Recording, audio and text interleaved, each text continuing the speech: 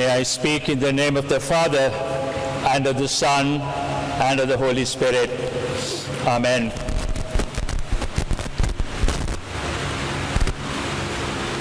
Friends, we have gathered here as people who have loved Dinesh so much, and as people shaken by the tragic death of our beloved Dinesh, struggling to come to terms with the reality of all that has happened. While we mourn his death on one hand, we on the other hand would like to celebrate his life, his deep, silent piety and reverence to God. I've seen Dinesh in and out of the Church of St. Michael's, Polvatta, walking with his son, kneeling before God's throne of grace, praying with outstretched hands. We give thanks to God and celebrate his life of love and warm affection, his life of witness throughout these many years God loaned him to us. Let me remind that our Lord Jesus, our Savior, our Master, was also killed brutally on the cross at the age of 33. And you could imagine what Mary, the mother of our Lord, would have gone through. And I imagine her saying what she said at her conception: "Behold, I am the Lord's handmaid. Let it happen to me according to your word." In other words, she said, "Father, whatever you permit to come my way, I'm willing to receive it and go through it." And we can just imagine what the family would be going through right now, having experienced this tragic death of Dinesh. So we stand here in solidarity with him, with the family, assuring his parents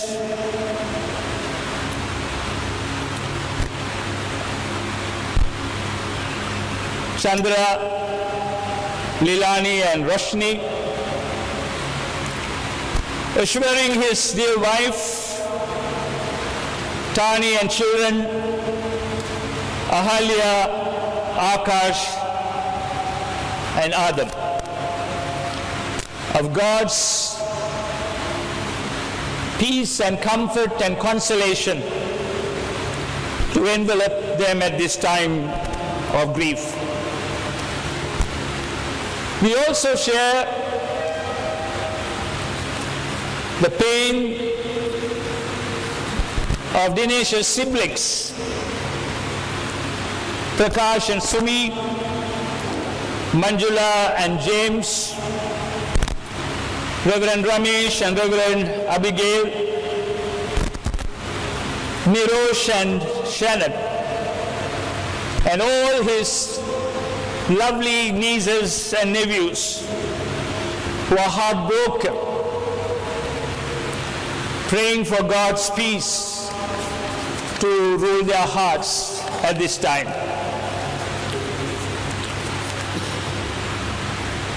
focusing on the Bible passage that was read today from the letter to the Romans, permit me to say this. If ever Paul the Apostle rode in a triumphant chariot on this side of heaven, so to say, it was here. He challenges all the enemies of the saints to do their worst, and see what happens.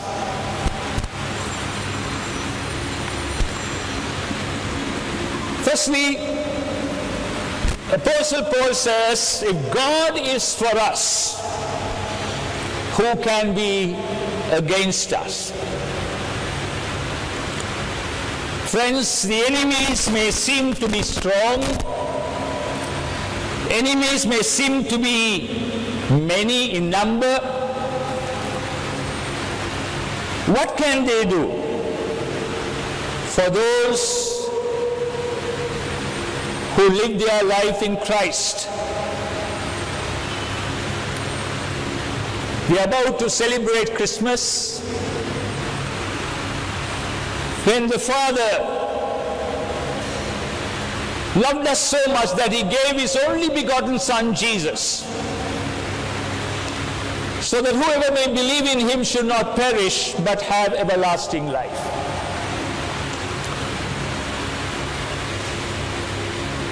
Jesus came into this world to become God Emmanuel,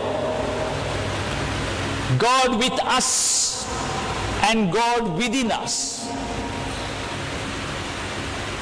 That is the great gift that God has given us. And when God is with us and within us as God Emmanuel, they can do anything to our bodies.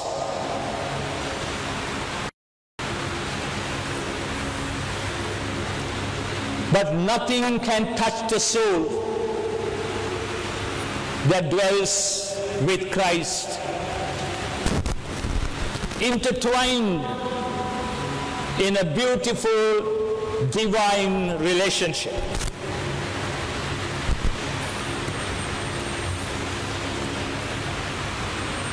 You may say Dinesh was brutally killed.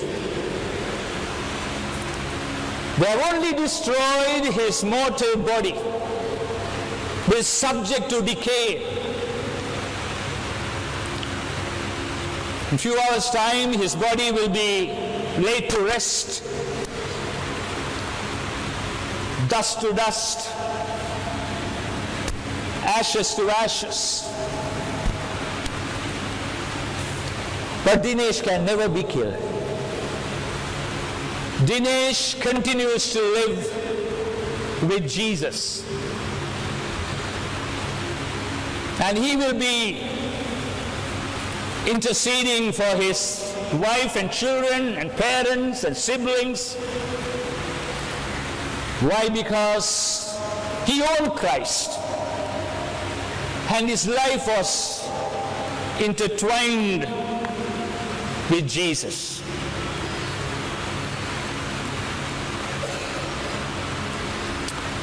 And so Apostle Paul asks the question, if God is for us, who can be against us? Tribulation, distress, persecution, nakedness, peril, sword, death, murder. Nothing can kill us. In all these things, we are more than conquerors through Him who loved us and continue to love us. Secondly,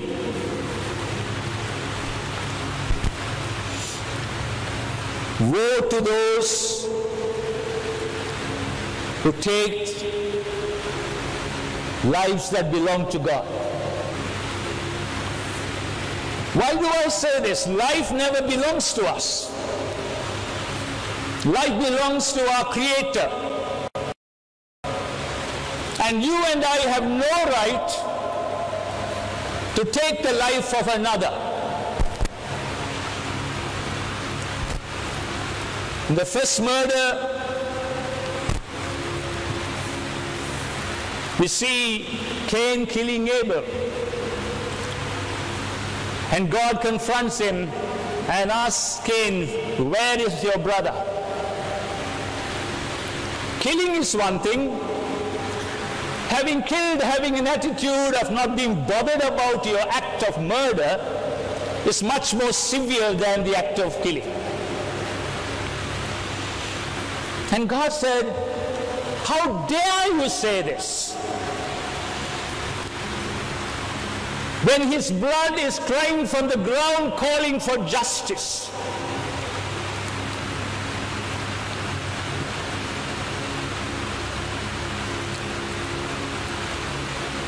And God says, you are cursed for this attitude.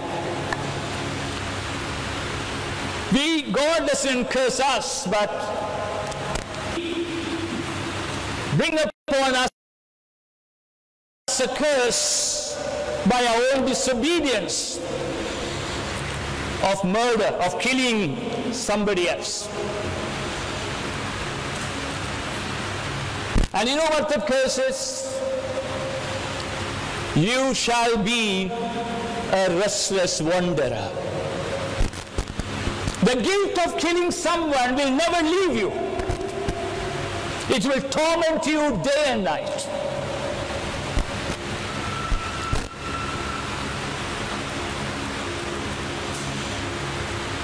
When Jesus was hanging on the cross, he prayed a prayer. Father, forgive them, for they do not know what they do. In other words, he said, Father,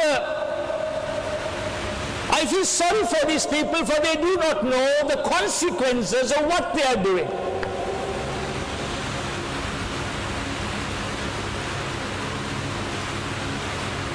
God will hold us responsible for taking life that belongs to him and him alone. Retribution will certainly follow them.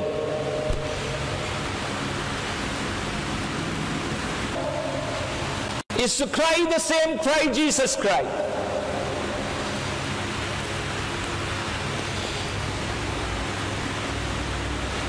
Father, may they come to realize what they are doing or what they have done is not right.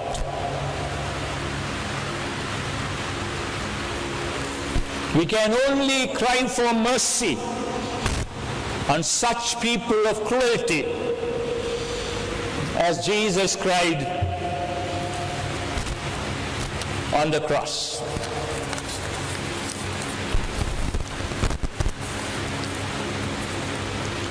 Thirdly, Apostle Paul says, who shall separate us from the love of Christ? Who shall separate us from the love of Christ?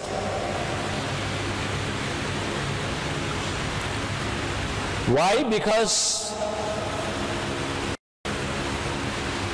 Jesus came, he gave his life for you and for me on the cross, forgiving us for all that we have done amiss. He died, he rose again.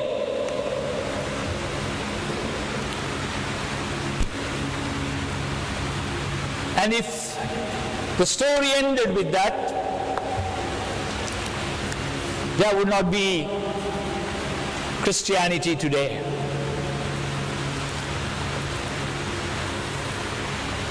He ascended unto heaven, opened the gates of heaven for you and for me.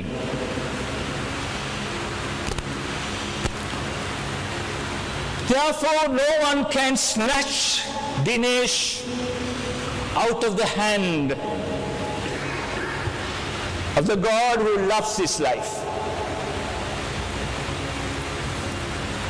It is that which made Apostle Paul to say, for I am sure neither death, nor life, nor angels, nor principalities, nor things present, nor things to come, nor powers, nor height, nor depth. Mind you the word depth.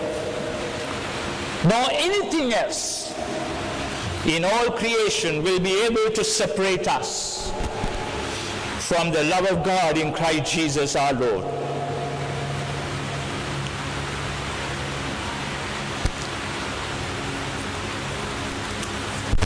I always want to live my life on three principles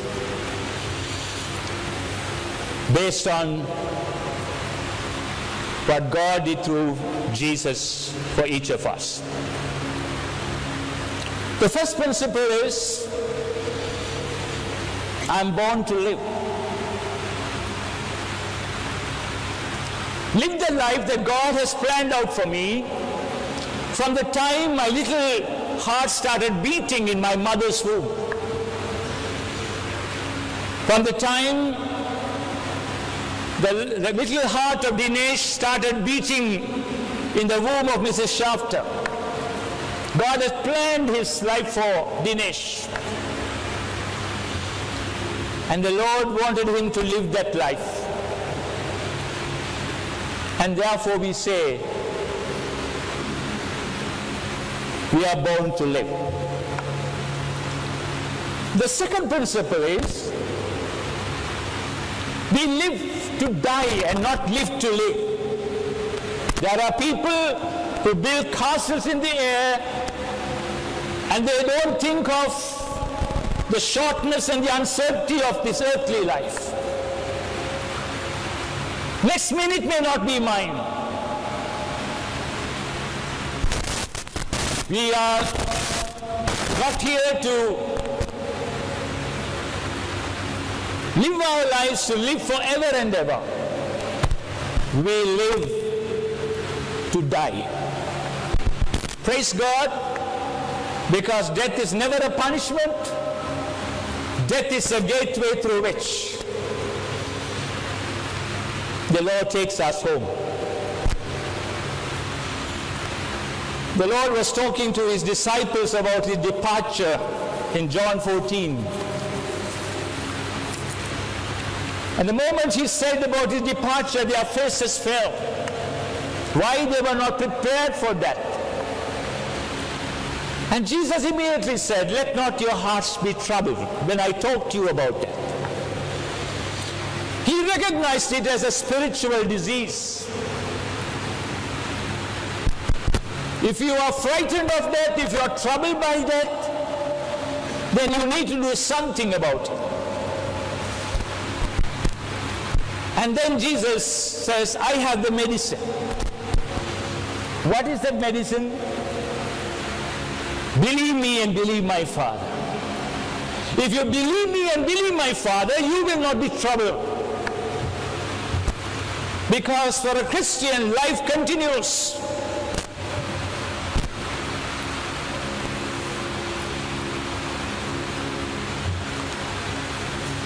Born to live, live to die. And the third, we die to live eternally. We die to live eternally. And that's exactly has happened to Dinesh. I always believe in my heart, sicknesses, tragedies, murders can never kill us. It involves Jesus coming and taking us home. But he can use any of those things, any of those means of entry. Jesus said, I'm going to prepare a place for you. And once I have prepared a place for you, I will come and take you. I will come and take you, so that you will be where I am. As I went into the ICU, not the ICU, the room where they were giving immediate treatment to Dinesh, and prayed over him and anointed him, my prayer was, Lord, I don't know what you have decided about him, but let me tell you something. We want to have him a little more with us. We want to enjoy his life, his love, his smile. But we cannot fight against your plan for him.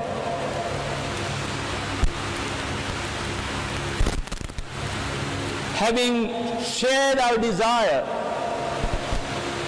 I also said, let your will be done. Whatever you think that is best for Dinesh, may it come to pass. We are like Mary Magdalene, weeping at the tomb of Jesus.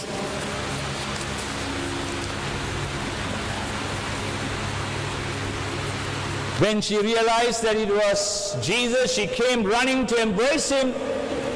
And the Lord said, do not touch me, Mary. It's true that I have been at your place, I have come there, I have dined, I have supped. But I need to go where I belong to first. I still not ascended to my Father. It is true that Dinesh belonged to us, the family, but all these relationships are temporary. But someone holds us permanently, and that is the Father. The Father holds our lives together. And Jesus gives her an alternate. Instead of weeping, go and tell my disciples that I'm going to your Father and my Father. I'm going to your God and my God. I imagine hearing Dinesh saying,